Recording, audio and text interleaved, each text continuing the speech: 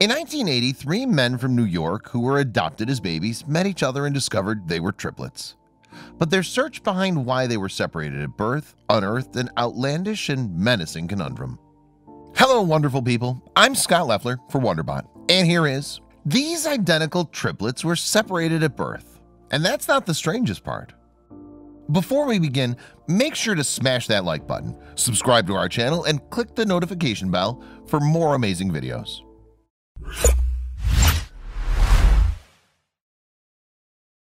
The year was 1980, and it was Robert Shafran's first day at Sullivan County Community College. But strangers kept waving at him and calling him Eddy. Girls would walk up to him and kiss him too, which left him puzzled.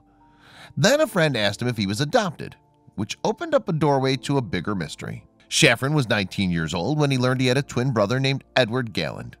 The two of them had been adopted from the Louise Wise Adoption Agency in New York. On September 16, 1980, Shafran went to Galland's house to meet for the first time. Shafran told Megan Kelly on Today about their first meeting. "We had the same physical reaction. We hugged and kissed. The twins had no idea that they had another identical brother out there. But when David Kellman saw the brothers' reunion in the New York Post, he immediately noticed he bared a striking resemblance to them. So he started looking into the hospital he was born in, and that's when he knew he was their third brother." Shafran told the Huffington Post, "Once we got together, there was a joy that I'd never experienced in my life, and it lasted a really long time. The circle was complete, and once everyone heard their story, they were hooked." In the 1980s, the media had a field day with the brothers' reunion. They even appeared on the Phil Donahue Show and talked about their similar mannerisms and interests despite being raised in different cities and households. Kellman's aunt by adoption told the Huffington Post about what it was like when the three boys were finally in the same room together. "It was a miracle," she gushed. But the question remained, what had led to their separation? In a 1980 article in the New York Times, Kellman's adoptive mother, Claire, explained her disbelief at how similar the boys turned out to be despite being raised in different households. "They talk the same, they laugh the same, they hold their cigarettes the same. It's uncanny." Although they were all adopted by Jewish families, the adoptive families had no idea that the boys were originally triplets. This led to director Tim Wardle turning their story into a documentary called Three Identical Strangers, which delved into the dark secret behind their separation. The documentary goes on to show how the young men were blessed with curly hair, gorgeous smiles, and good looks, something the media ate up completely from day one. They even caught the attention of a certain 1980s pop star, which was a dream come true.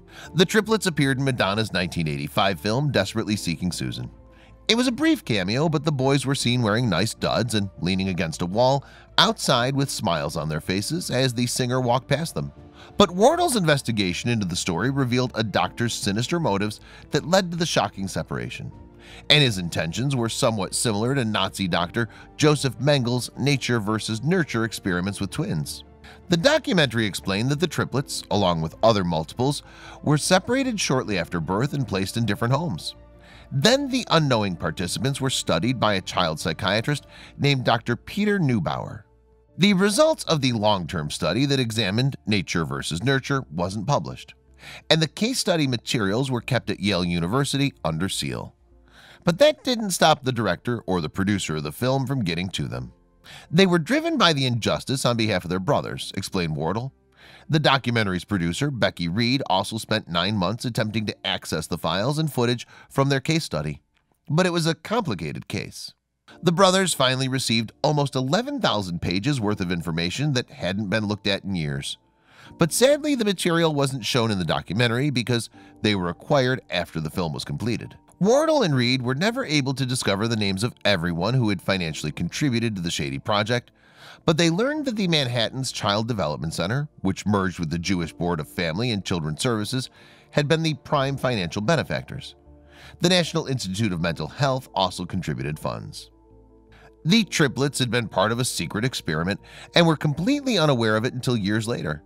The documentary team also learned that the project's researchers had visited the Gallard, Kellman, and Shafran families, posing as a child development study group. Their childhood and personalities had been recorded and charted. So was their relationship with their adoptive families. But these insidious researchers never told the triplets or their parents what they were really doing, or that these boys had nearby siblings they'd never met before. Sadly, the triplets weren't the only test subjects in this human experiment.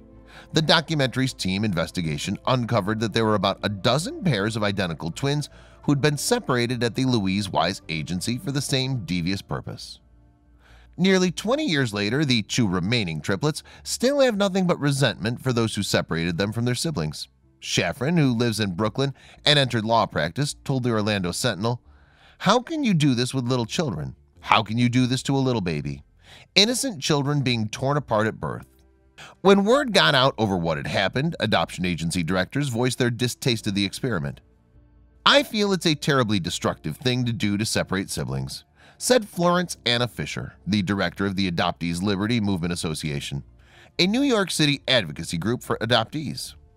Fisher was also quoted saying, "I think it's criminal to separate twins and triplets because they're attached in perpetuity. It's like chopping off a limb."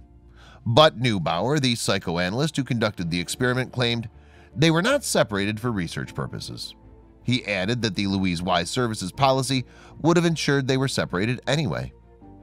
The Louise Wise Services acted on the suggestion of psychiatrist Dr. Viola Bernard too, because she believed that triplets who grow up separately would be able to develop their own unique identities. But thankfully, a law passed in 1980 that no longer allows twins to be separated at birth. The documentary about the brothers isn't the only story of multiples being reunited after growing apart. Elise Shine and Paula Bernstein were also chosen to take part in the same study as the triplets when they were infants. Elise Shine and Paula Bernstein wrote about the details of their lives in a 2007 memoir. They were first reunited in 2004 when they were both 35 years old, and even then it was undeniable that they were closely related. Imagine a slightly different version of you walks across the room, looks you in the eye and says hello in your voice, they wrote in the book. Looking at this person, you're able to gaze into your own eyes and see yourself from the outside. The identical individual has the exact same DNA and is essentially your clone. We don't have to imagine. Elise and Paula shared so many aspects of their life unknowingly. They were both editors of their high school newspaper, and both women studied film at university.